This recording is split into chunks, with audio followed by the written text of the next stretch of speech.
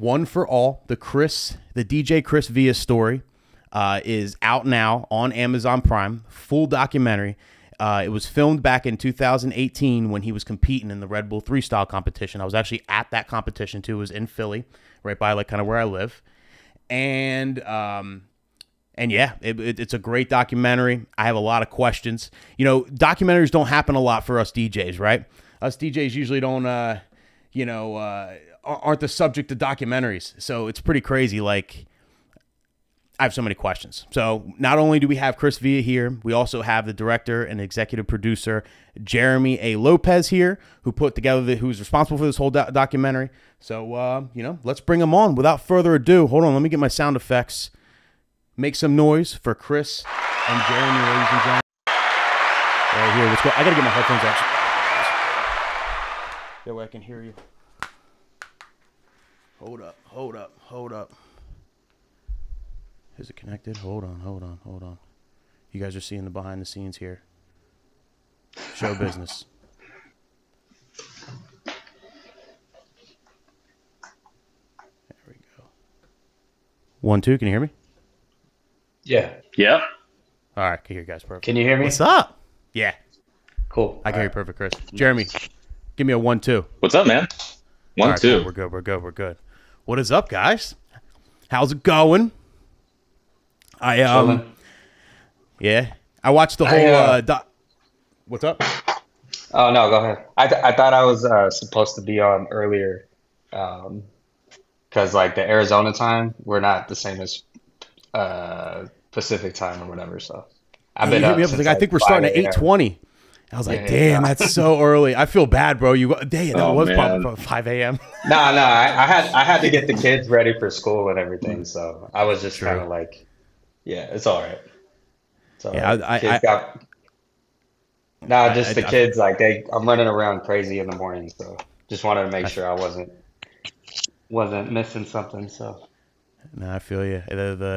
I can't wait for my kid to go to school and all that. It's gonna get crazy. I watched the whole documentary with my kid, and he was watching. He was literally like looking at it crazy. I'm like, yeah, that's what your dad does. And then you start doing that like 125 BPM scribble chirp or chirp flare or whatever. And I'm like, actually, Daddy can't do that yet. He's actually really just at like 80 BPM at that, but like he's working on it. And like,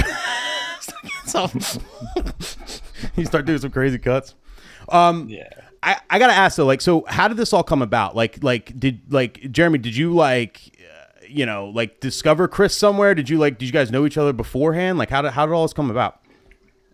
Yeah, man. Well, we went to the same high school. We weren't in the same year, but I have a big family. I have 5 sisters. Chris has 5 brothers. They all kind of like were in the same years. So I knew of Chris, but I didn't. We didn't hang out in high school and whatnot, but just, afterwards, I kind of kept tabs on, saw what he was doing on social media. And then, my sisters, every time they'd be in town, they'd go out to his gigs and talk about it the next day and everything. So yeah, I just kind of started following him and had an idea to, hey, maybe shoot a little documentary following around to some gigs and, do something for his fans kind of thing. So it, pitched it to him about a year before we actually ended up doing it. I think he forgot about it. I forgot about it. And then, things just lined up. I'm like, hey, let's actually try and get this done. And that was before Red Bull. So we were just initially going to do just a little thing on him without Red Bull. And, we went to the Diamondbacks. I think you were with the Diamondbacks at the time, I think. Yeah. And then right before he agreed to do it, I saw that he got selected as one of the Red Bull finalists, and then we're like, oh shit, got some real anchor to the documentary now. So yeah, that's kind of how it happened. How was it filmed? Like, did you guys have a whole crew, or was it just you? Like, no, it was pretty small. I mean, we when we shot in Arizona prior, probably a couple weeks prior to Red Bull, we had probably a crew of 3, maybe 4, a couple days, but real skeleton crew, real small scale. So we just kind of put it together on our own and did the best we could with what we had to work with. Yeah. Was it weird for you, Chris, like having cameras following you around? Like, especially like when the one shot that like made me think like I would have felt weird kind of was like when, because I was just looking from your perspective, like when it was at the Red Bull 3 Style in Philly, when you were like walking up to the stage and the camera was following you like behind you, I just thought to myself, I was like, man, I would feel so weird like with all those people. I'm about to compete. I'm nervous about that. And then there's like a camera behind you too. Like, was that kind of like, did that affect your nerves at all? Like, you know what I mean? No, I mean at that point I was already kind of used to the Yeah, true, cameras, because it's you been a know. while. Yeah. And like with three style, I mean, it's like a huge production, so there's whether it was his cameras or Red Bull's cameras, like there were cameras everywhere, you know. Oh, Um, so nobody knew any different then. Yeah, it was just like yeah, another. yeah, yeah. I would say like it initially it did take some time. Like, I think we filmed like a good chunk of it like the morning after like I was DJing. So like, I kind of wish like I wasn't so puffy and everything. Like I got a little bit more rest and, you know, wasn't a little bit hungover or whatever, but not yeah, no, like that was one thing that I just kind of looking back, I'm like, oh crap. It's all good though, you know. What's the dynamic of that? Do you guys all kind of, because if there's a crew of 3 or 4 people, so like do you guys kind of like get to know each other first and then, or like, you know what I mean? Like how does that work behind the scenes? You know, like or is it just like show up and turn the cameras on? It's like, all right, start, start acting DJing-ish right now. Start. Well, Jeremy has experience on camera. He acts and does all that stuff too. So like it was like I had a coach, you know what I'm saying? Like he is a director, I guess that's what directors do, but yeah, it was pretty natural. Like anybody was cool with Jeremy, it was cool with me. So, I didn't feel too weird about any of it. Yeah, and I didn't know you were homies with Domino too. I haven't seen that kid in forever. He used to live around me. Oh yeah. Yeah, that's He'd the be at homie. Scratch Academy and stuff back in the day, like 2015 and all that. When we were, he's Yeah. a No, I mean even that too, just kind of like the way that everything played out. You know, with Jeremy and then, with Three Style being in Philly, like I had, been going back and forth between Philly and Phoenix a lot, to go play in Atlantic City. That was like where they would fly me into. So just nice. yeah, like I don't know. There were a lot of like random like things that just kind of all like came together and made me feel like more comfortable to do something like this. I just couldn't like disregard those signs like they didn't mean anything, you know what I'm saying? If that makes Yeah, any sense. no, it makes a But yeah, lot of the sense. Dom connection, like Three Style being in Philly, Jeremy, there was another guy on there named Iron, who helped film some stuff and Oh, out yeah. here in the music scene, like, I've known him for years and stuff like that. So it was just all kind of, there was a point where it just felt like all the homies had just come together to make something cool, you know? Yeah, that's really really cool. What kind of schedule was it? How often were you guys filming, or was it just like all kind of like a day or? We went out, did some stuff at Diamondback Stadium, one of the games. It didn't end up in the cup, but we shot. That was a day, a couple days in Phoenix, maybe 2 3 days, and then 2 3 days in Philly, and then the day after. So probably no more than 7 days total. So it was Oh, that's not bad. pretty tight schedule. Yeah. So really couldn't afford to do more, and I think Chris, we tore apart his dad's house to kind of do a lot of the interviews and have family rolling in and out. So it was a lot. So I don't think could have gotten away with much more of that. Yeah, there was Yeah, like one or two like solid weekends of just, you know, filming from, Friday all the way through Sunday. So we got a lot done during those weekends. But Jeremy actually lives in LA, so he was having to come out here for that stuff too, and then go to true. Philly as well. So That's insane. Well, like, Yeah. Well, I mean, Chris had the kids. His wife was working. Chris had still gigs, so there was a lot to fold in on top of him trying to get his set together. So, it was, I was trying to get what I felt we needed for the story, and then also not get in the way of his creative process. And so it was a balancing act for sure. Yeah. Speaking about the set, how did you get all that music cleared? Like in the documentary, there's so many, like, you can hear all the regular songs, and I only know, and I don't know shit about this. The only reason why I'm even asking this question is because I remember when the AM documentary was coming out, it took forever to come out because they were raising more money to clear all the music for all the mixes he did, because they had to like get like, I don't know, however that royalties type stuff work. Like, how did you handle all that? Right.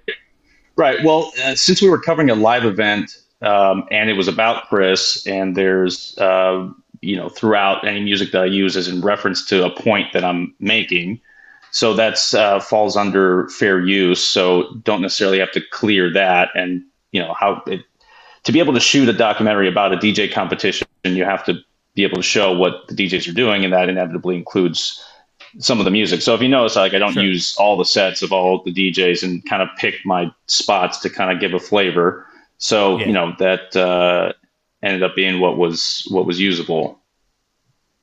Gotcha. And like, So if I wanted to use anything for like a soundtrack or something like that, I wouldn't be able to do that. So, there was a song we had at the beginning for the opening credits that I was trying to get cleared, and, we weren't able to do that. So I had to find something else. So gotcha. And like, it's nuanced. Do you pitch the whole thing to Amazon Prime ahead of time before you even film it? Or like, how does that work? Like, do you film it ahead of time and then show it at different places and then try and get it somewhere? You know what I mean? Like, is it like a big gamble? Like, you film the whole thing ahead of time and then let's see what we could do with this type thing? I mean, if it was, if you're shooting a documentary about Brad Pitt, well then, Amazon will buy it without even shooting it. You just tell them, hey, we got permission to shoot. We're going to do this. And then they probably fund it and all that. So, at our level, in most people's level, they shoot it and then they find a distributor for it. And I work in the distribution field already, so I kind of already had the hookup. So I knew it wouldn't be a problem to get it out and put out on platforms. So Amazon's just the first one of many. What's a distributor? Like, what do they do? Oh yeah. So if you're a filmmaker, you have shoot a movie, you're trying to shop it around and figure out how to get it out to an audience. So a distributor has direct relationships with all the platforms. So they talk to the filmmaker and say, hey, I can get your film on Netflix, Amazon, Redbox or whatever. And then they sign a contract with the filmmaker.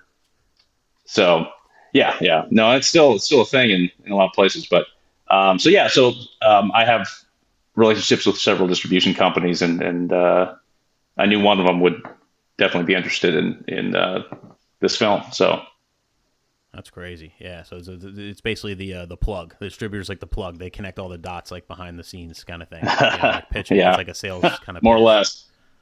Yeah. Like, I like a lot of like I got a lot of DMs from some DJs saying questions to ask, and like a big one I really got was like, well, like, is it basically how can a DJ become a subject of a documentary, right? Like that's what everyone's at. Like, how can it be me too type thing, right? And like, I kind of want to hear it from you. Like, in my head, I know the answer, but like, you know what I mean? Like, Chris has been putting in like the work forever. He's been like, if you Google DJ Chris Villa, there's videos on videos on videos on videos on videos on videos of him. Like, you know what I mean? Like, and then that would be like, that's in the back of my head. But like, from your guys' perspective, like, what would you like? Any tips on that? You want me to kind of answer? I mean, go for it, Chris. You go first, since you're the one who had the idea, I guess. Oh man. Well, I guess first off, I had to figure out who this was for. Was this for DJs, other DJs, particular fans of Chris, or a more general audience? So that's the hardest part. Yeah, and I think I landed because I didn't know much about his personal story. At least I just knew the bullet points going into it. So as I learned more about that, I became more interested in that side than the DJing stuff. So it became something that was probably equally about Chris as a person and then Chris as a DJ. So, I felt like it was something that ends up appealing to a more broader range of people. But yeah, that's a hard question to answer. I think, make friends with filmmakers. At the end of the day. That easy. I think creating a good brand for yourself definitely helps as well. I mean, there's no that's a good way of putting it. surefire road, but like your best chances of having any opportunities in life, I think, is just like putting yourself out there and creating a good brand and being good at what you do, and then hope and being a good person, and and then sometimes the stars kind of align, right? Yeah, I think this was one of those opportunities where, to what that's could have just said the stars all aligned for this. But yeah, that's pretty much what happened. It wasn't ever like my plan to like have a documentary made or anything like that, and that's one thing that I want to say publicly is like, I didn't go and like be like, hey, can you guys make a movie about me? Like, that's like not like, that's like totally not my personality. You know what I'm saying? Yeah, 100%.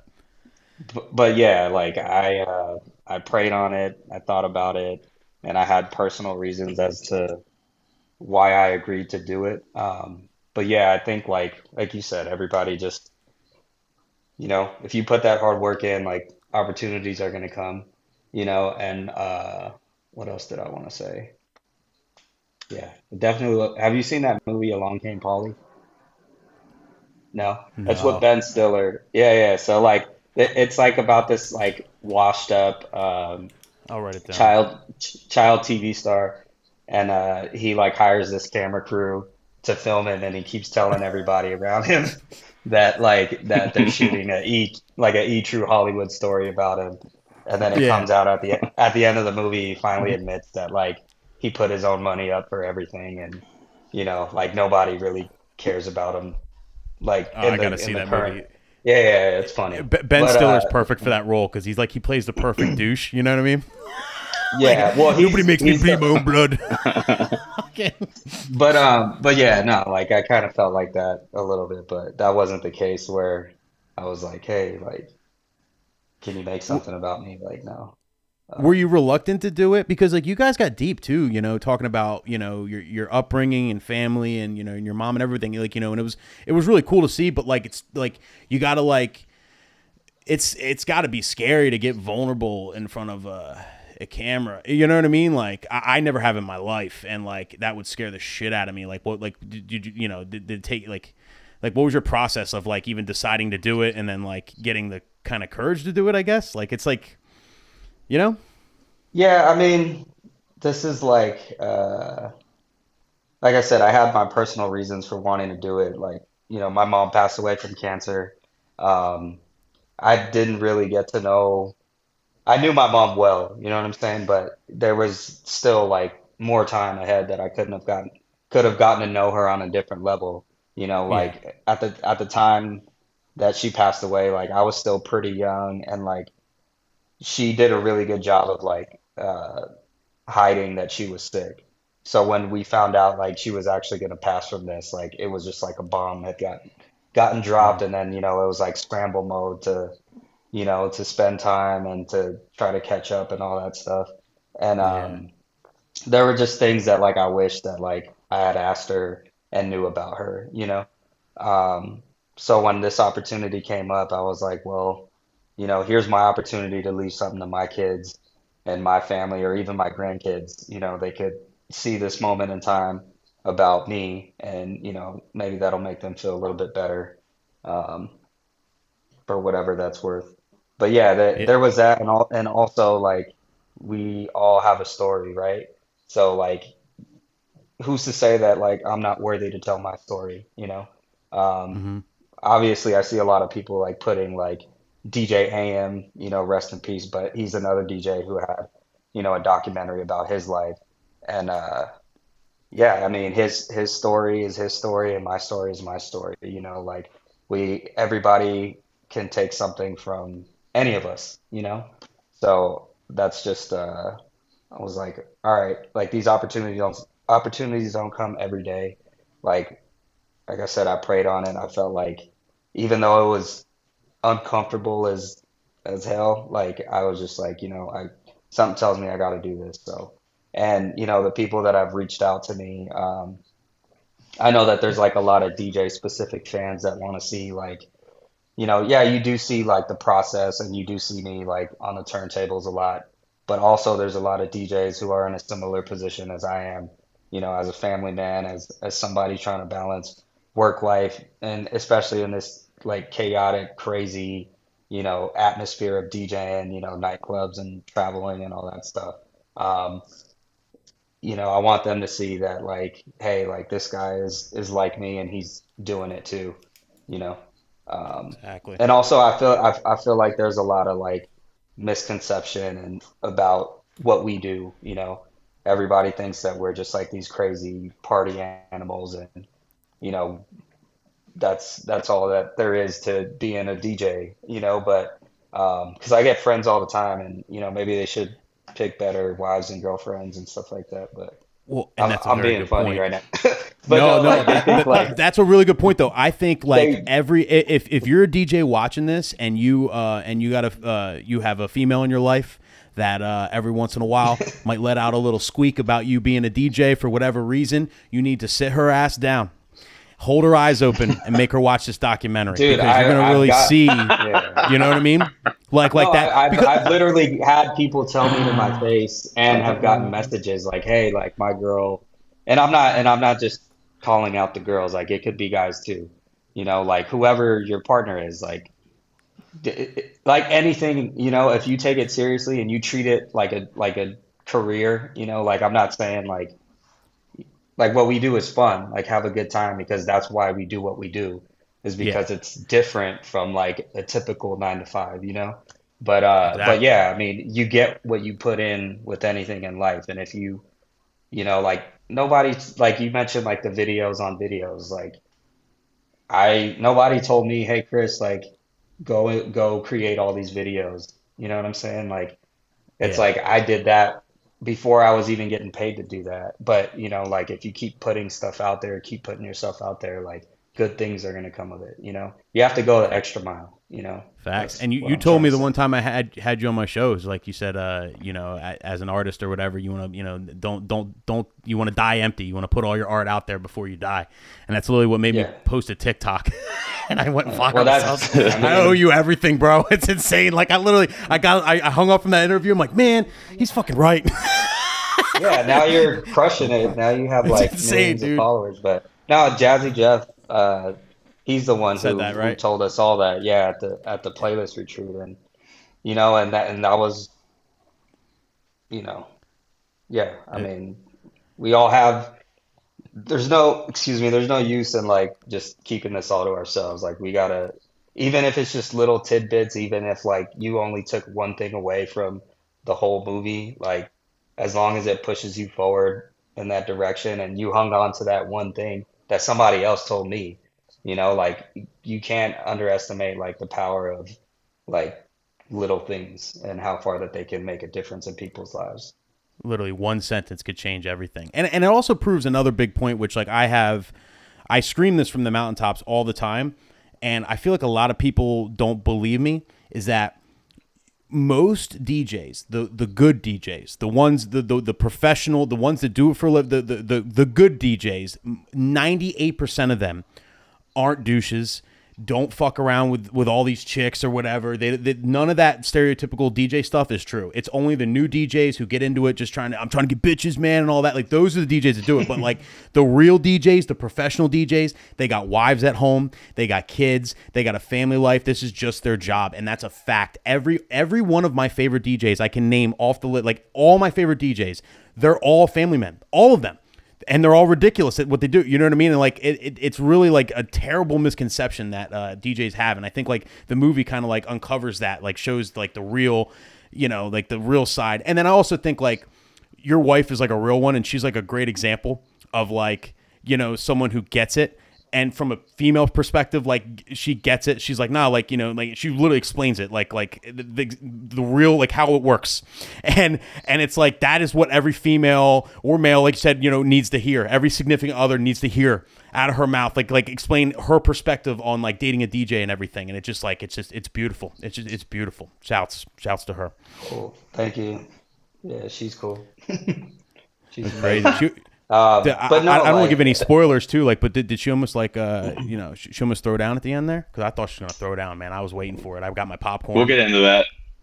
Yeah, I might as well say right now, like for the record, like it wasn't me and that DJ. Like we go way back, like you know, like years of friendship before Three Style. So it had nothing to do with me losing. Like, and till this day, like I'm happy he won. Like I don't lose sleep. Like I'm never like, oh, I should have won. Like it's in the past. Cool, you know. Like I'm moving forward as everybody else should. But yeah, it just had to do with like some, you know, personal stuff that, like I said, like we've all been friends for years.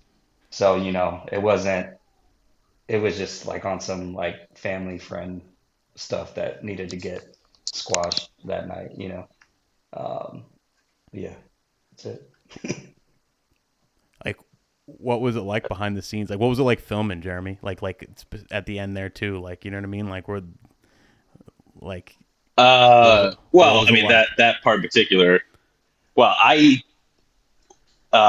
don't hear audio because it's what happened. Our batteries died, and you know we didn't have any juice to the mics. Oh, and no shit! Eventually, the camera died, and that's, you know, where it cuts off. But no, I mean, my job is to capture what's going on and find moments. And you know, even if there was not even that point, but there's other times that I felt very uncomfortable, or I was out of my comfort zone, particularly, you know, asking Chris and especially his dad about, you know, his mom. And, you know, but it's outside of the emotion of the moment. I knew, you know, moments like that feed the greater narrative, the greater story. So you just kind of got to push through the discomfort of being there in the moment, capturing things that you feel are, you know, too personal or too private or too whatever to really, you know, have the camera on for. And just because you capture it doesn't mean you have to use it. So that was kind of the rule that I went by. But the camera I had has this like external monitor that's above the camera. So, you know, I'm watching it, and then so anybody around me can see what I'm filming. So, you know, in that moment in particular, you know, I kind of made my way outside the door, and I had no idea what was being said, but, you know, I'm like, it was still riveting. And some dude next to me goes, "Bro, you're savage. That's Via's wife." I'm like, "Yeah, I know, man."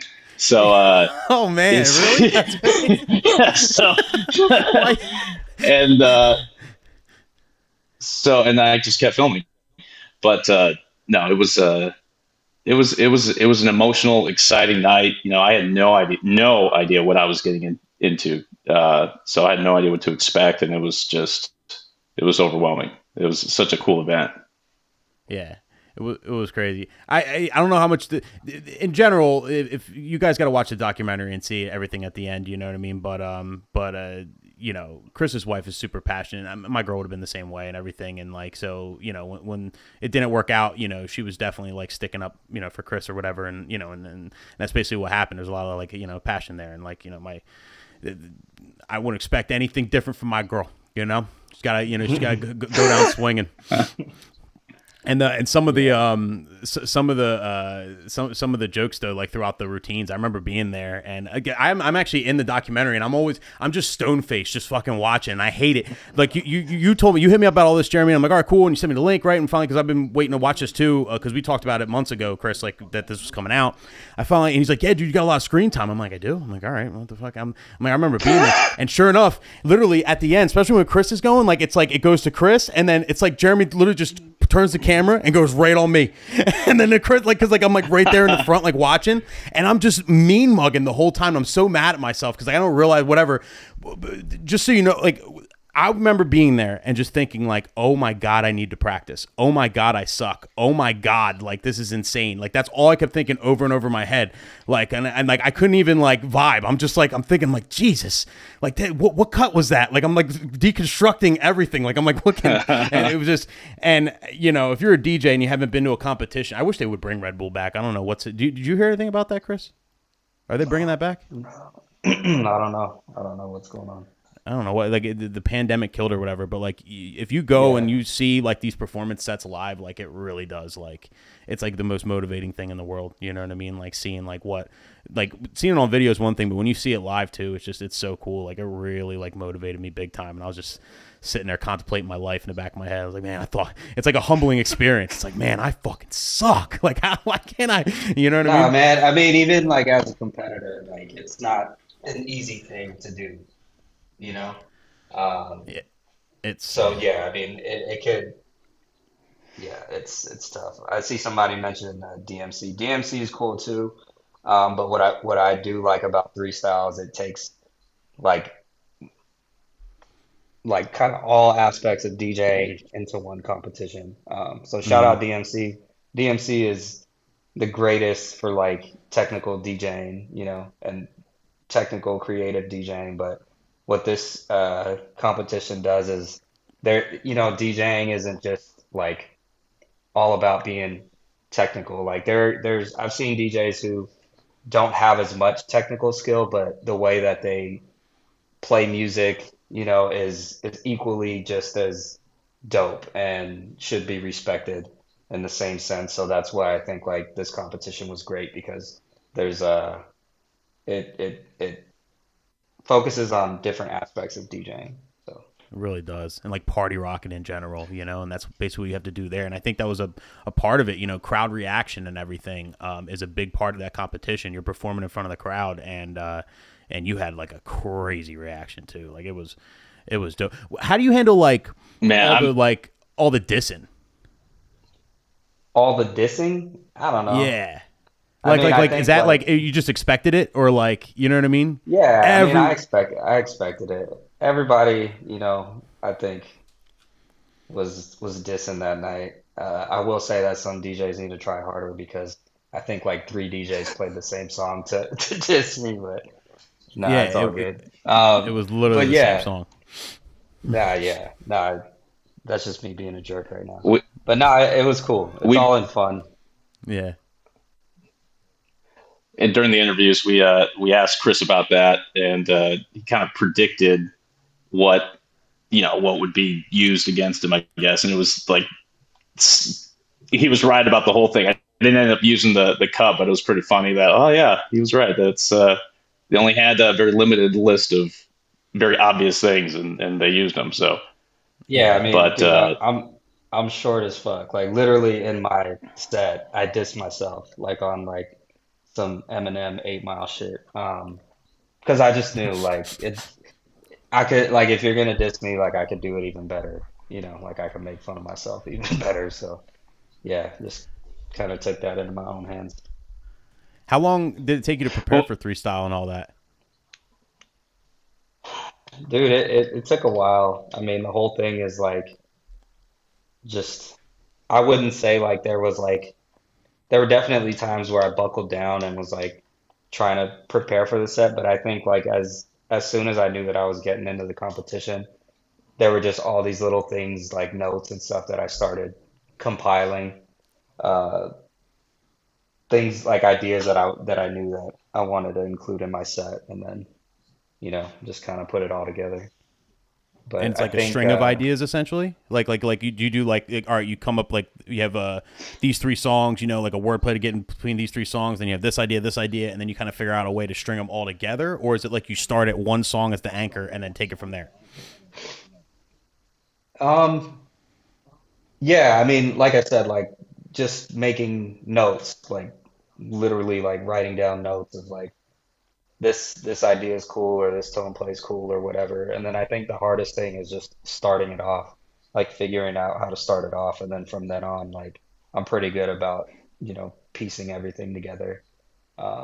And also like trying things out live, whether it be like at a showcase or like a club that I'm doing here in town, like, uh, kind of testing the waters with certain things and seeing what works and, you know, yeah. Yeah, there a lot of parallels to comedy there. It's literally like comedians. Like it's so similar. It's like insane. That's what comedians do. They show up to comedy nights or whatever, and they just try out jokes and they work them out and see what kind of reactions they get, and then they end up just stringing the ideas together, and that's their whole special, according to Yeah. what I listen to on podcasts anyway. But it's super interesting. No, I see And it. editing a film I too. work with a comedian. Oh yeah, editing the film, of course. Of course. Yeah, because I mean like yeah, that's what I kind of had to tell myself is like I'm the subject of this and like, but also like just as I'm a creator and trying to make something and have a vision, like so is Jeremy. So I had to, keep that in mind too and not try to like mess with his dish, so to speak, like just let him do his thing.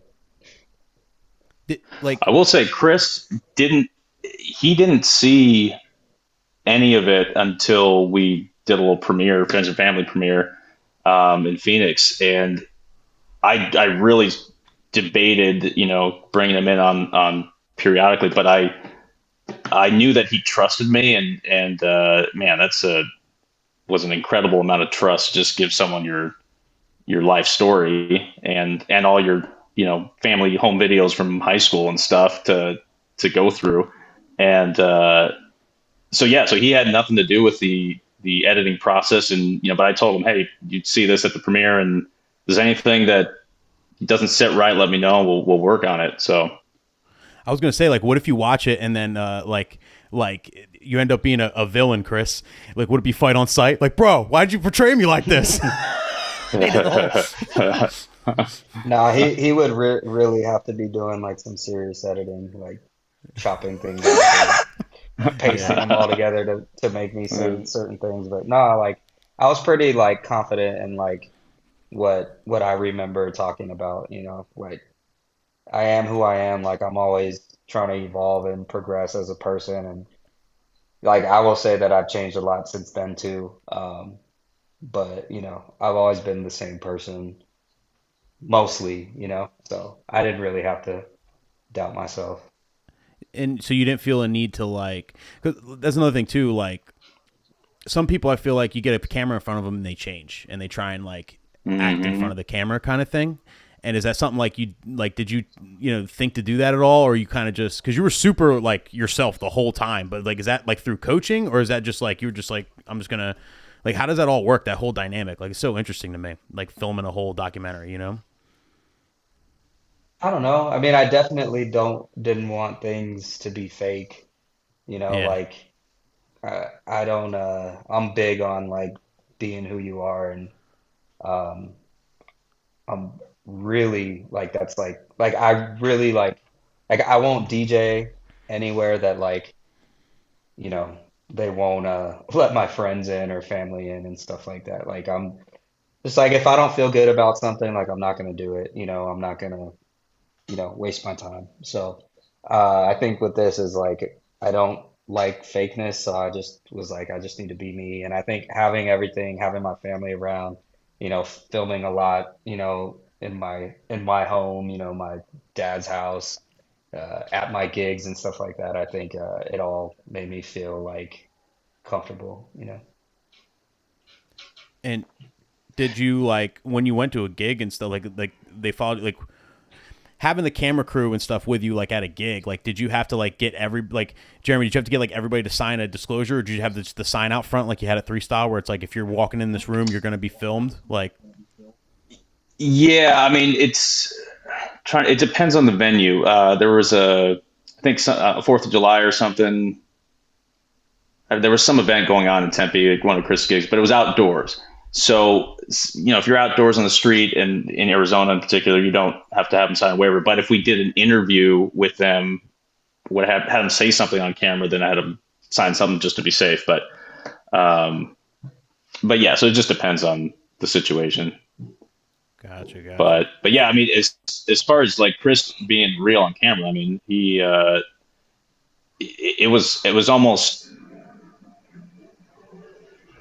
trying to get him comfortable to be forthcoming and just spill, whatever he felt like spilling, because he's pretty quiet, reserved, and like you said, it's some guys will try and act for the camera, and others will clam up and they'll be quiet and whatnot. And the thing that happened with his mom happened almost immediately, so that affected Chris throughout the rest of the time we were interviewing him. So what do you mean happened almost immediately?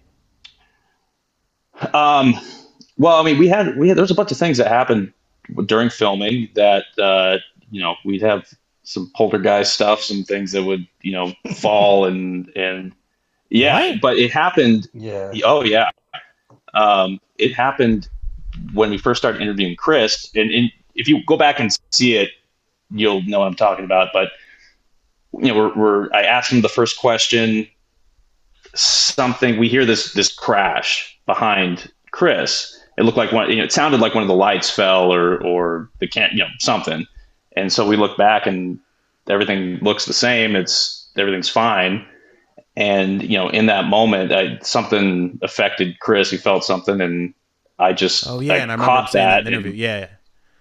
And luckily asked him about it, and then that was how that all came up, because I was stressing about how to bring it up in the first place, because it was obviously a huge part of Chris's life and his family's life. And I'm like, this feels almost too personal to get into. And so she kind of forced the issue.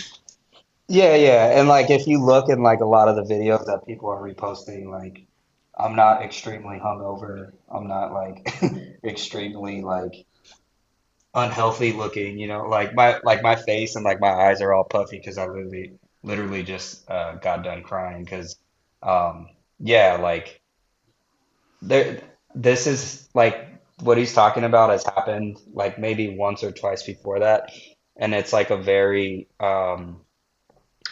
like specific feeling. It just kind of like takes over. Like, I don't know if you've ever had something like that happen, but it's like it's the weirdest feeling ever. Like, I don't even know how to explain it, but it just kind of like takes over, like, just catches you off guard. So in that moment, like, I knew like, oh shit, like why is this like, this is gonna happen like right now, and it was like definitely my mom, Is it like in your chest, like almost like an anxiety kind of feeling, like a pressure, like what would you It's just say? it's just like this swarming like feeling, like I don't even know, and it just like I can't move, like I can't do anything, and like it's almost like it like kind of like I don't know, it's weird, That's like crazy. yeah, but it's very real, and it's like I can't make this shit up, and like No. I said, it's happened like since my mom has passed away, like once or twice before where I needed it. Like there was like some stuff that I was going through in my life, and I needed to hear from her, And when it happened, like it happened and it changed me, and like from then on, like I was like, okay, like I know I'm okay, you know?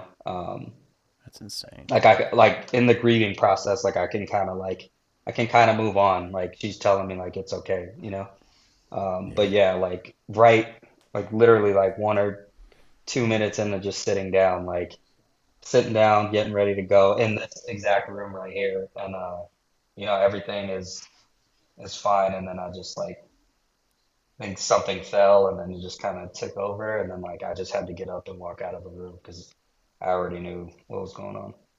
It's just overwhelming. I Yeah. couldn't imagine. I kind of. And it happened in Philly when we were interviewing Tara, and it happened a couple times. So just random, we hear these loud random noises, but like, somebody just dropped a pile of shit on the floor. And so, yeah, it got to be kind of ridiculous because it was just so obvious. So she definitely was present throughout the whole thing. That's so cool, though. That's great. And I've had experiences with stuff like that, and it's very, very real. It's one of those things that you'll you deny and call everybody crazy until it happens to you, and then there's you can't deny that shit. There's no that's very, very, very real stuff. That's insane. Definitely. It's crazy shit. Definitely. What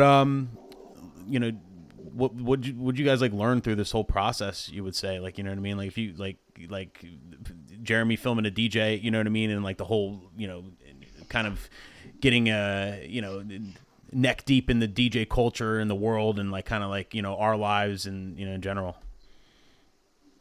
Man, I have a profound respect for what you guys do. I mean, I had no idea the scope of the fan base that follows DJs. I mean, that's it's remarkable. I mean, looking at some of the videos from Taiwan that year, the championship that year, I'm like, geez, there's thousands and thousands and thousands of people, and I had no idea that the community was that large. And it's to be performing on a live stage like the Red Bull 3 style. It takes a tremendous amount of work and talent and poise. You guys are trying to tap into that hive mind and create get everybody on the same page, on the same train that you're on, to go on the same journey. And that's not an easy thing to do. And so to see, Chris in particular has an amazing ability to do that, and it's really cool to see. And that I think out of everything that I witnessed Chris doing live, even filming with him before, that he just stepped up or delivered in a way that was that everybody responded to. And I'm curious, and I had no idea who was who in the crowd. So I mean, I was looking at your face for months as I was editing, and I could tell you were just taking things in. This guy's an asshole. But yeah, I had no idea. This guy just fucking smiled. No, I had no idea who everybody was. So I was just looking for reactions and moments. And it's only now that I'm hearing people tagging, oh, this is DJ so and so, or this is so and so, and I'm like, oh wow, there's a. Which almost makes it more impressive what Chris did, because he, you guys know how the sausage is made. You guys, the fact that he got you guys on board and on the same train and tapped into your hive mind, it was incredible.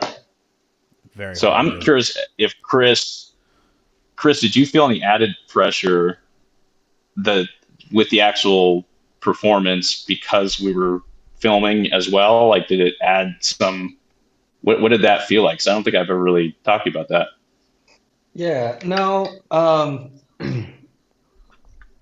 no, I would say just knowing that like this was going on in the background. I mean, you were pretty good about respecting my time, and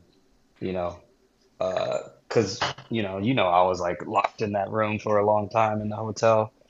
I think I drank like 20 Red Bulls like in one night. Like, I'm not even joking. Like, because they just had like fridges of Red Bulls, for us to take. So at the hotel, like I was just plugging away, trying to fine tune everything. So, I was just chugging those Red Bulls down. But, he pretty much left me alone, like when we were in Philly, and I think I maybe saw him once just to get like a couple shots. Went back to the hotel, kept working. Before I knew it, like it was go time. And yeah, like I said, like there were already like a lot of cameras in addition to his. So, and once I was up there performing, like I wasn't thinking about, you really can't think about being on camera. Like, I mean, you have to take time to like, because I mean, the stage presence thing is a factor in the judging process. But, I wouldn't say I was oblivious to the cameras, but I knew that like what I had to do up there was perform. I had to step it up, stage present wise, and actually executing the routine and stuff like that. So I wasn't really worried about the cameras. I was mindful, but I was just focused on trying to do a good job. I would have been nervous. Woo, man, I wouldn't have been able to do it. I don't think I would have choked up there. I would have just like froze. I don't know. Well, he was batting Yeah. cleanup too. What's up? What? So he was batting cleanup. He went last, and Oh that's yeah, Oh and you yeah, went yeah, just last. that by Yeah, itself. yeah, yeah, that's the toughest yeah. position to go into. Yeah, and it's just so much things could go wrong. I mean, even with Dynamics, his Serato crashed, and I remember at the time I just came out with a video talking all this shit on Virtual DJ. Like literally that week, I was just like, I made this whole like thing. I don't know if you're familiar, Jeremy, but like Virtual DJ is like is all right. It's like, do you use Final Cut or Adobe Premiere or do you use iMovie, right? And that's kind of like Virtual Got DJ it. is like iMovie. But not really. It's just people are gonna get pissed off right now as I'm saying this out loud. But like, it's not. It's a good, it's a fine program. But like, there's the stigma. Anyway, I came up with this whole video flaming Virtual DJ, and then Dynamics Computer Serato crashes, and then it's all over everywhere, and everyone started flaming. Wow. Me. See, motherfucker. I was like, this is the worst timing ever. I hate you, Dynamics. Upgrade your shit. Update your iOS or something. Yeah, I mean, I got a lot can happen. It's just, yeah. I did the best. I'm sure everybody else did the best that we could do, but things happen. Yeah, just like way too many moving parts and shit. But fucking, are you doing any competitions in the future? Would you do that again, Chris? Or No. that's it. You're kind No, of I retired mean, from. yeah, I mean, I mean, never say never, but I'm like 90% like no. Just because I did it 2 years in a row, and like even during that time, it's like, You you did the know, year I after too? I forget. yeah, this was like right before COVID, but just like, with kids and everything, it was just like a tough time for me, and like I don't know. I never really liked competition to begin with. Like it's just not my thing. But I gave it a shot and I did the best that I could at it, and I can't beat myself up for that, but me as a person, like I really don't feel like DJ competitions are my strong suit.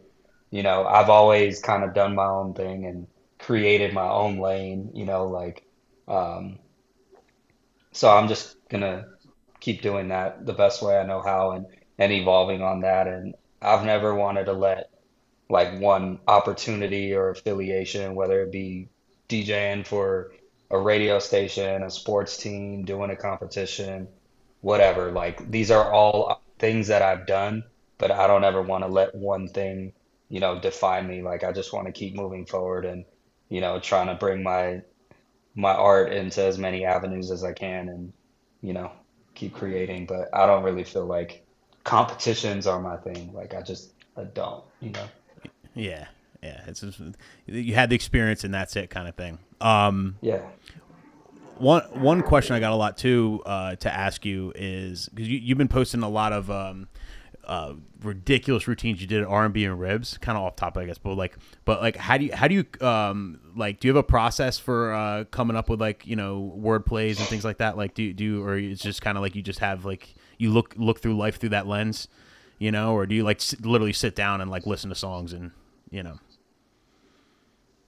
No, I mean, when I was like on a more like consistent schedule with creating routines, it's never like I just always want to make things a little bit more interesting. And word Yeah, plays is like one of those things that kind of can catch people, off guard in a good way. Like, oh, I never thought to put these two songs together or whatever. So that's kind of why, when I was, creating for Beat Source and DJ City. Um, but yeah, no, I just try to, I mean, I think like it's just, like I said, like I always want to make things that much more interesting and entertaining. So for like the R&B and ribs thing though, you got to keep in mind is like these are parties where people come, and like that one is like it's R&B, mostly R&B, but um, it's like people come for the music. It's yeah, not like people come up there to like, as long as I'm like playing the music that they want to hear, that they came to hear, but there's still room for, you know, to be creative with it, whether it be a word play or a tone play or whatever. But also, you know, we're trying to rock the party. We're not trying to be up there, you know, doing like 30-minute, you know, freestyle routines and not letting the music do its job, you know? Yeah. But do the ideas just come to you, you know? Kind of, yeah. Yeah. Just Some things I bet, like some of the best things that I've done have like not been overthought and I've just done on the spot. Like I'm yeah. literally like creating a loop like right then, and like an idea will come in my head and then I'm like, and then I like, I mean, I've done the process so much of like creating these routines that like I can pretty much make almost anything work, you know, on a whim. So yeah, like some of those things, that's how they happen. I got a Uh, question yeah. for both of you guys. Um, so in editing the competition and listening to everybody's full sets and everything, how much it sounded to me like there were a couple people whose set sounded very pre-produced and to where, you know, it didn't seem like they were scratching live, like the scratch or whatever was on the pre-produced recording, that it's almost like they hit play because either it was that clean or what do some DJs do that in a situation like this where they create their set on the side and then just hit play and, you know, kind of do some stuff live, or is it all supposed to be live? So that's way better question for Chris, but like I'll say, so there's a lot of controversy around that. It's like how many. My understanding of it is, you know, how much can you lean on edits? You know, I think a lot of like I think maybe some of them. Again, all those DJs were shit on me, so like I hate speaking on it. But like maybe some of them might have like made a lot of edits to make it easier. What do you think, Red? Like I don't know. Remember the one guy who faked it and got in the competition, and then his whole video ended up being faked. What was it? He was from like Australia or some shit. It was like the year before, and it was that big thing. He had that crazy fast like the scratch rate. He was a good DJ too, but the whole thing was faked. I forget what the fuck. Yeah, I don't know the name, but I know what happened. Wow. I will say that that night, like, I don't think anybody faked it, you know, and that like there are some DJs that are just really that good. And sometimes when you do make a lot of edits and you are that good, it can sound really refined. And I'm not Mhm. knocking that. Like everybody has their own style. My thing is like, you know, it's weird. Like I can be super clean, like on camera and like when I'm filming everything, but when I'm DJing live, like I tend to be a little bit more raw. Like I won't say sloppy, but raw. And but I also want from me, like what I prefer is like I kind of like hearing those little mess ups, you know, because it's like, oh, this DJ's human, and you know, it just I like the rawness. So when I'm DJing live, I tend to keep it more raw than refined. That's all I I'm gonna say. 1000% agree, and that's the way AM was. Like he was famous. You listen to any AM's mixes. There's plenty of little mistakes here and there, but like it's just raw. It makes it humanizes the mixes. Like I'm the same way. I risk it for the biscuit every second I can when I'm DJing live, and sometimes it works out, sometimes it doesn't. But I feel like it does. It humanizes the mixes. But one thing I will say, I was gonna do a whole segment on my show one time about it, but I was like, because I'll go over like an idea in my head, like for my show, and then like I'll kind of like write it all out, and I'm like, I kind of sound like a dick, so I'm not even gonna talk about it. You know what I mean? Like I'll record it like ahead of time and like see how I sound. And I'm like, yeah, I was a dick back there. I'm not gonna do this live. But like, I think a big thing is if you're gonna make a set, like if you're gonna make a video, you know what I mean? Like in your room, like in your studio, you're gonna like do a little wordplay routine in your studio, just like in a controlled environment, and post it on social media. That should be perfect because you could do that 1,000 times. You know what I mean? You have all the time in the world. It's not live. You know what I mean? Like that. Those to me should be perfect. And anybody who like posts a routine that's like produced that in that manner and like there's mistakes, I feel like there's just no, I don't know, excuse for that. That just drives me nuts because you could have just Yeah. did No, another take. I know that there are DJs that do that because it is like it's a huge trend like nowadays. Like I mean, I'm not saying like I was the first to do it, but I will say that I was one of the earlier DJs to really make DJ videos for social media and, do it consistently. And now now it's a big thing. And I love it because I love that DJing is so popular. But I agree with your point. Like, if you're going to be filming yourself, like, you really have no excuse. You can do it a million times and get it right. But I have been aware that there are DJs that like are just faking it for the video, It's like, why, Yeah. It Because It's a cardinal sin. eventually, like you're gonna get booked off of these. That I would imagine that like some people like that's one of the reasons why they do it is like, they're creating content or whatever, and then in hopes that it might lead to some bookings or whatever. And if you get booked off of these videos and you faked all of these videos, like, it's like it's gonna show eventually. I mean, is it faking really? Because like in terms of the competition, I mean, I can appreciate a good edit. It is something that you create, but it's not necessarily something that you can reproduce live without, because you don't have the time. The reason I even asked the question was because I felt the ones that came off to me as more pre-produced also came off to me as uninspired.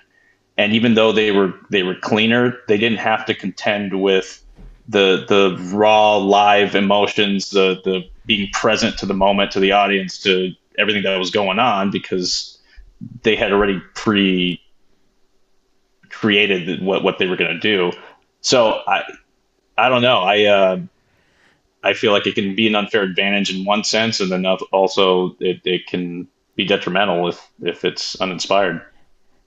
Yeah, it's a slippery slope. Everyone has their own opinions on it. I don't know. Like some people, you know what I think? I think that the more you do live, right? The more you do live, the more you can act on the fly and the more you can adapt to the crowd. Whereas like if you lean on and this is my personal opinion, okay, it's an art is subjective, blah, blah, blah, right? You do what you like, DJs, all right? Everybody always gets fucking mad at me. But I think if you do, especially with stems now, like I don't play any pre-made mashups, anything anymore, because I can do it live, and I feel like you can adapt your set way more. You can fine-tune your set way more live right there for any crowd when you're doing everything live. If you're leaning on edits, then like you have to wait for the edit to finish. You know what I mean? Like you're kind of like hoping the edit works, hoping the timing of the edit works. Like maybe you want to bring in the vocals a little early. Like, it's just something I found, personally. I don't know. What do you think, Chris?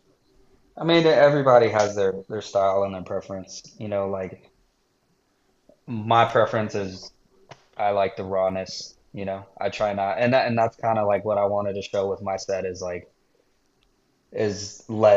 I didn't want it to sound like a 15-minute mixtape. I wanted it to sound like a killer 15-minute live set. Yeah. To each their own though, but yeah, I mean, yeah. It's almost like DJs have a huge advantage over bands because bands have to rehearse and bands have to have like a set list down. Like they can switch it up, I guess, set list, but like a lot of times, bands have things that they rehearse and that's what they're going to do. And I've seen so many bands, not really do well in front of crowds because they're just playing the wrong music, but that's what they rehearsed. I mean, what are they going to do? Like, you know what I mean? Whereas like we can play anything. So like we can adapt to the crowds and like, the more we're able to adapt, the better we can be. There's so many. I feel like DJing, like you call, you're calling audibles all night. You know what I mean? And you're real, and so many times, and it's just from experience too, and just like it's from so many times, like dropping something and like and not working. And it also comes back to the the one of the hardest parts about DJing, it's not just you could sit in your room and practice all day. You can curate all the music that you like and like, have all the craziest crates in the world and everything. But like to have confidence to play it comes from actually trying to play it live and seeing if it works, and figuring out what combination, like, I don't know. I'm going deep right now. No, you're exactly right. You're exactly right. And that's kind of my thing is like, I know DJs who are great at planning out sets. And I still like, I mean, it's something that maybe I can improve on. I'm always open to improving, but for the most part, like you never know like what you're gonna get. You know, like you have to be able to like, you know, trust yourself, your intuition as a DJ, and adapt and play. Like I will say, like nothing is ever gonna go the way that you planned it. So why spend so much time and energy like trying to plan for something, you know? Um, at gigs, at competitions, a little different, but at gigs, you know? Uh, but as long as you have like the right mind, like a general direction of where you want to take it, you know, that's enough for me to at least feed off of. Yeah, that makes 100% sense. Can't overplan, can't underplan either. It's all, I don't know. There's so many aspects to DJing. It's insane. Like it's so hard to put it like. I think about it all the time. Like I'll get like super high and be like, yo, like it's fucking crazy. The layers of things you need to do and learn and know. And like, and I still fuck up all the time because I'm learning it, and it constantly evolves because music comes out and the song that worked yesterday doesn't work today now. And it gets played out. And it, like, you know, there's a lot of layers. It's an onion job, right? It's like, we're like onions, I guess. Dude. I don't fucking know. That's something that I really had no idea about, that I grew to appreciate about what you guys do, is that more than film even, music has a unique ability to unify, and you guys being the maestros of that unification, or that possibility, that's a you know, great power, great responsibility thing, in my opinion. You know, you guys have the keys to the kingdom there, being able to play whatever you want, and you know, wrapping up everybody who's listening to you into one unified cohesive unit. You know, it's really cool to see when it works. It is fucking crazy. You can evoke some emotions too. Like Chris, you ever fuck around and like try and start a fight with music? Like I have when I was like 19, 20, 21, I was a little dickhead. I like, you know what? Fuck it. Let me still like, we'll be in a bar. And I'm like, all right, you know, move, bitch, get out the way. I'll just start playing some aggressive shit in a row. And like by the fourth one, motherfuckers, it's like insane. Like if I don't know. You probably never did that, Chris. I'm a Nah, but, I just trolled somebody the other night, but yeah. How? Yeah, so you know, this girl was like holding up her phone. It was like, dude, I let her hold up her phone for like 25 minutes. It actually one phone turned into two phones. So she literally had ice on one phone, and then she borrowed like another one of her friend's phone and put Spice, and was just holding them up. So like That's one, pretty good. I mean, yeah, I mean like one phone wasn't enough. Like you weren't getting my attention, and I was like, dude. Because I always try to like have like this standoff with them. Like, okay, like if you really want to hear this song that's bad, like, all right, what time is it? It's 11:20. All right, let's see if you put your phone down. Let's see how many minutes it takes. And it was like a good like 25 minutes before like I even like, you know, addressed the situation. Yeah, so I guess she got me after 25 minutes, but what I ended up doing is I played like 10 seconds of her song request, and then I went into the old Eazy-E sample from Easy Does It when he says bitch, he's like, bitch, shut the fuck up. You know that? It's like a shit, so that's a good idea. Yeah, so I played like 5 or 10 seconds of her song, and then went into that, and then I dropped the YMCA, and then everybody like was going ham to the YMCA. Yeah, like the 5-year-old never leaves them from all these school dances back in the day. It's amazing how that song like has never gone away. No, I know, but it's like amazing how it's still around, you know. But it's great, timeless. Yeah. Luckily, I get to play in these spots that like aren't too pretentious and give me the opportunity to have fun and to kind of mess with everybody a little bit, but. Yeah, beauty of open format. That's hilarious you say that, though. That's I think awesome. I mentioned on my show before, that's what I do. If I want to really fuck with people, I mean, I didn't think about with the Easy sample. That's a great idea, but I would, if they're really bothering me, I'll give them just a tip. I'll literally just fucking play 5 to 10 seconds of it, and then like have a banger ready, and then just be like, yeah, fuck you, I played it. And then, like, you know what I mean? That's worse than not playing it, I feel like, because like they get pumped like, oh yeah, and then it turns off, and they're, what the fuck? And I'm like, yeah, you got it. Keep it pushing. I'm gonna get beat up one of these days DJs because of it though. I'm gonna fucking piss off the wrong person. No, they're waiting outside the car. Yeah, right. Like looking. That's why I don't have my logo on my jetpack. You know what I mean? Like I don't do any of that logo stuff because like I want to kind of blend in while I'm leaving. You know, I want like a big ass Nick Spinelli. Oh yeah, that's a fucking DJ. Get him. You know. Get his ass. But yeah, I appreciate you guys having anything like, obviously we're gonna like plug the documentary and everything. You know, it's available now on Amazon Prime. I have the link in the description so you guys can check it out. Definitely fucking watch it. If you're a DJ or non-DJ, don't watch it without your significant other though. That's all I gotta say. Like sit down. Like if you have a significant other, make them watch it with you as well. Okay. Because it's so valuable for both. It's really cool perspective, and I think any DJ will relate to it so much too. Like I don't know. Yeah, I really enjoy it. I have a dry sense of humor, and there are like some jokes and a few cuss words in there, but I think for the most part, like it is family friendly. You know, I don't know if he's still in here, but there's a kid that I've been following. His name's RC3. Oh yeah, he was in here. Yeah. Shouts to him. I love that kid. He's so good. Yeah, and like we have a similar like kind of story because you know he's already on the radio and I think he's 14. And he sent me like a long like heartfelt video of like him just you know showing his appreciation for it. So you know it's whether you're a kid or whether you know you're a family man or you know your partner's tripping on you and thinking that this DJ thing isn't like legit, you can do both, you know, and you can have the family and you can still have fun DJing. So, you know, just take what you want from it. But, you know, it's, I agreed because I wanted it to inspire people. So yeah, just hopefully it inspires. DJing is a real job. It is a real job, people. I wish I knew that sooner. And shout out Jeremy for like, kind of molding that whole like, story together and making it like really a beautiful thing because I've gotten like a lot of messages. Yeah, so I know that it's resonating well with people. Like I literally haven't seen anything bad about it. So thank you. And Alexis in the chat says you're hot, Jeremy. Oh, Alexis, yeah. Dude, you want to know? Thanks, Alexis. Thanks, Alexis. Oh, you know her. Okay, I was gonna say. No.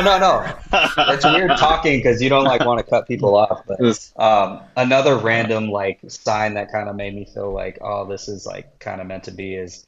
So that's his wife, Alexis, and my middle name is actually Alexis. A ringer.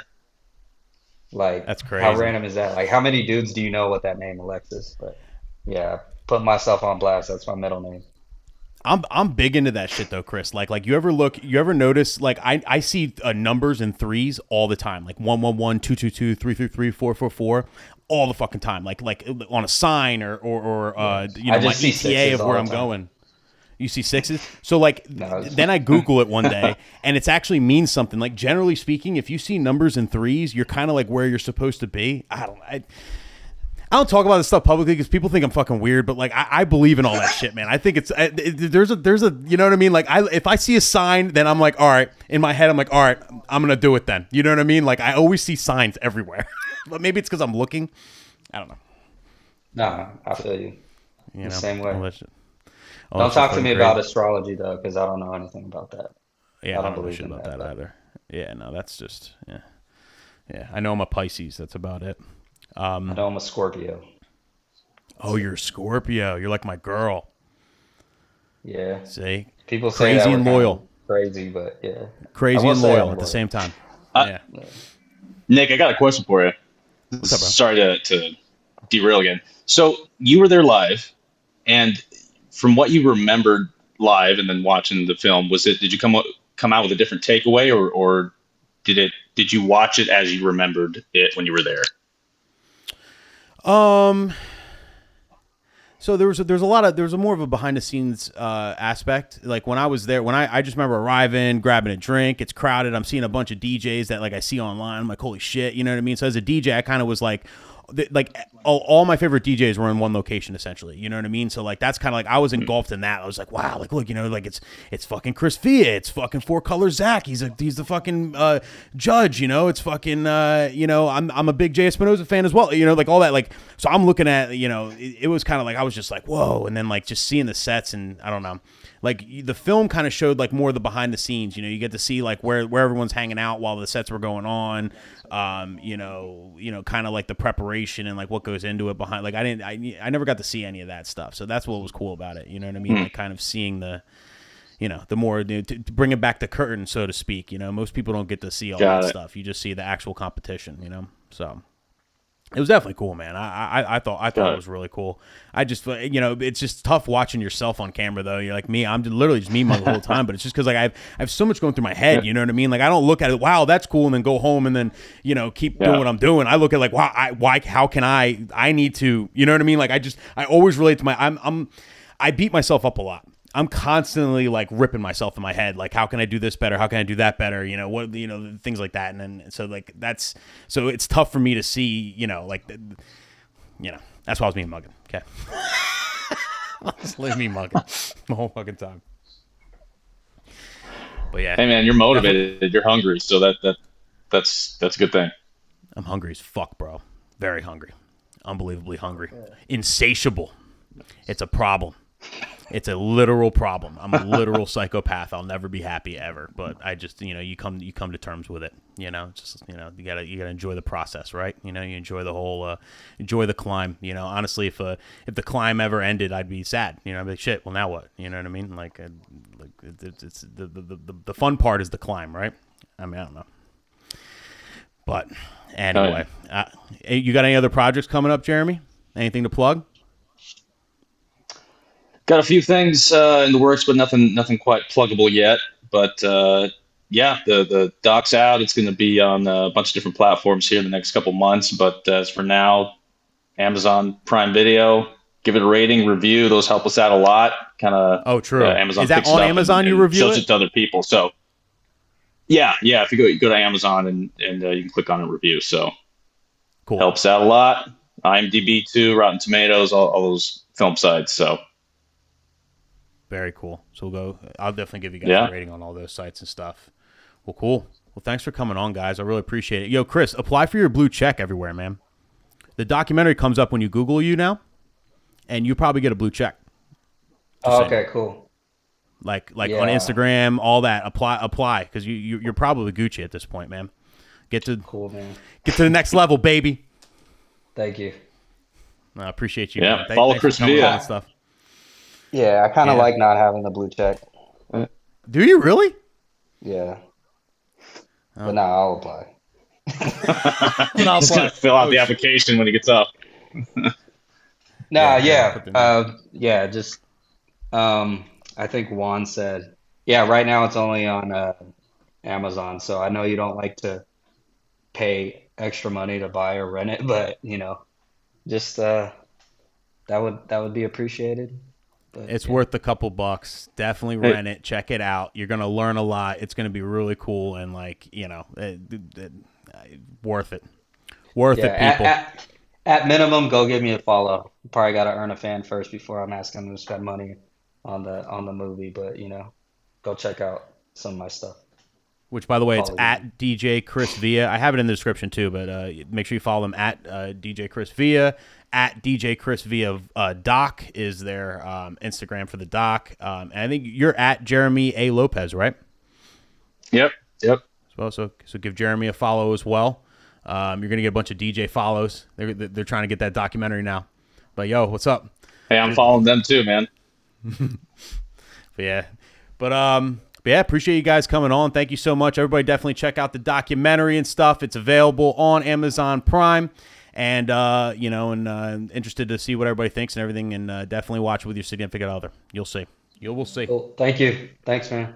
Thanks, Jeremy. Thanks, guys. Thanks, man. Appreciate you. Have a good one, guys. You run a great show, Nick. Oh, thanks, man. Later, guys.